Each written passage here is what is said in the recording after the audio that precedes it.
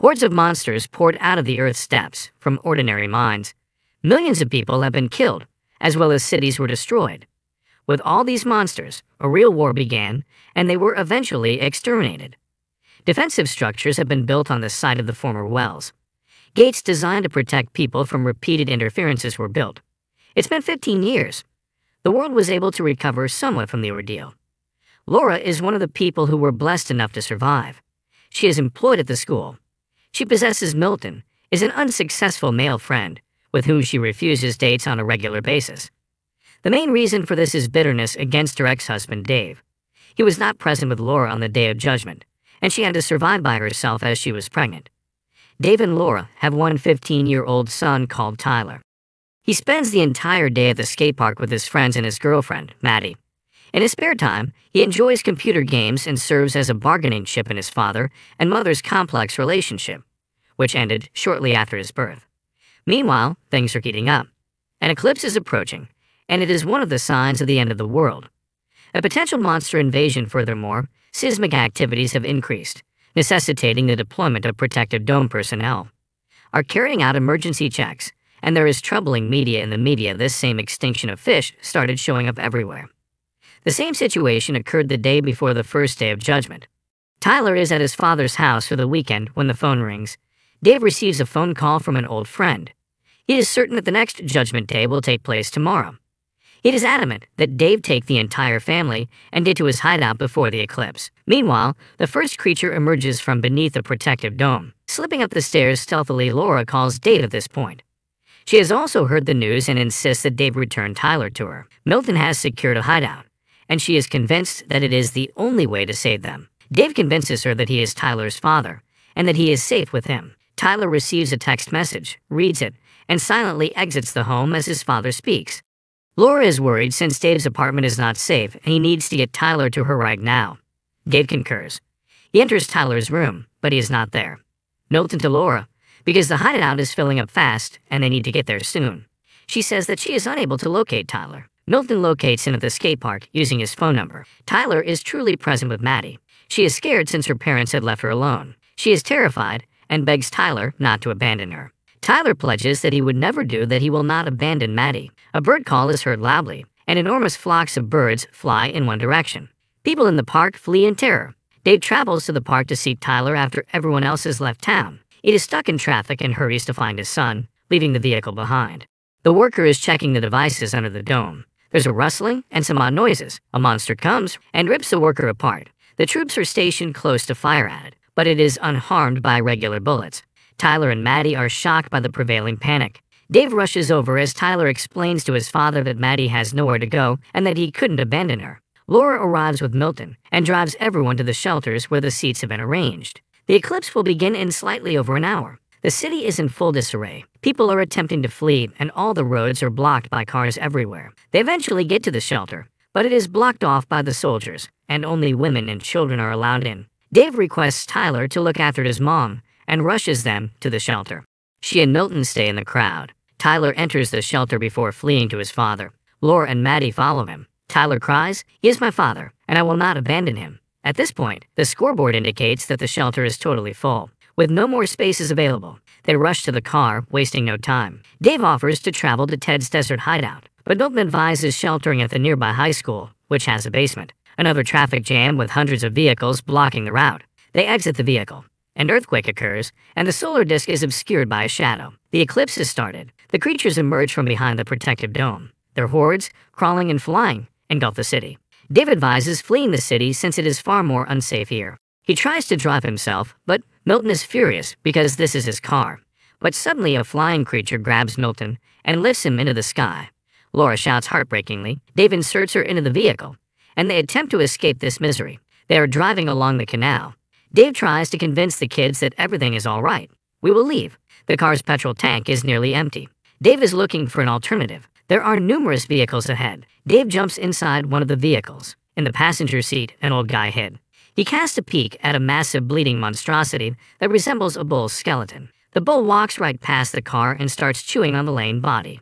Dave drives the vehicle back to Laura and the kids silently. Both vehicles are now parked next to each other, yet they have to move to a newer one. However, the bull became aware of them. The old man then gets out of his vehicle and sprinkles the bull with salt from the container in his hands. When the bull comes to a halt, both kids and Laura manage to collide with Dave's car. The bull then charges at the old man, tearing him to bits. However, Dave is able to get away from there. Vast numbers of creatures attack the city from each and every direction. They make their way up to Ted's hideaway. It is extremely strong and resembles a brick building. There is CCTV on the roof, but nobody responds when they knock since the doors are shut. Ted is seated behind the display, a pistol around his neck, and someone stands behind him. A group of creatures runs down the mountain. They run to the nearest cover. Dave takes an iron bar in an attempt to defend the family. However, the bunker's doors are open at the very last second, and they go inside. Dave joyfully hugs Ted, as his wife Stella is inside the vault and a former soldier sits at the side. The cameras show the creatures attempting to hit the door. Everyone is nervous, and Garrett remains silent. Maddie wonders how the monsters see them, and whether they could see through the walls. Garrett grins, but I believe they can see human souls. They are the devil's children, which implies God as well. They torture the physical while feeding on the soul. He claims to have worked in a refinery during the first Judgment Day. When the monsters flooded in, he decided to dive into something like a salty mud pond where the creatures were terrified to come. He sat in the mud and watched as the creatures slaughtered 150 of his co-workers and friends. Garrett is so interested in his storytelling that he misses Ted indicating Dave to grab the knife. Dave understands and lifts the knife calmly. At this point, a creature that looks like a centipede slides from the street into a tiny hole inside the mesh sealing the window. Garrett says he'll go for duty initially. Ted asks them to remain as well and glances thoughtfully at Dave, but suddenly Garrett removes the pistol from its holster, compelling Dave to put away the knife. Garrett says that he sought to hide and heed to this hideaway. Ted was opposed, but Stella allowed him in. He escaped the first time, and he will escape again, no regardless of what it takes. Tyler lunges towards Garrett, attempting to steal the gun from him. Garrett, on the other hand, pushes him away. A centipede-like creature comes out of the nowhere at Stella. Ted pulls the creature off his wife's neck and puts salt on it, and Dave steals a pistol from Garrett and fires it. They bind Garrett and attempt to block Stella's blood flow. Then Dave sees support arrive for the creatures in the form of a massive bull. He realizes they are trapped and that they must escape the bunker. The bull is attempting to break down the doors. Ted refuses to walk outside, fearing that his wife would die if he does, but Stella encourages him to follow everyone. There is a hidden passage beneath the bunker that reaches the mountains. Garrett manages to convince him to join them. He has a car with a tank of fuel and can drive everyone to the gates. There are tunnels, and the monsters have fled, and they will never return. They don't trust him, but he keeps insisting he was simply trying to stay alive. They make the decision to leave. Dave tells Garrett that if we make it there, we'll forget about it all.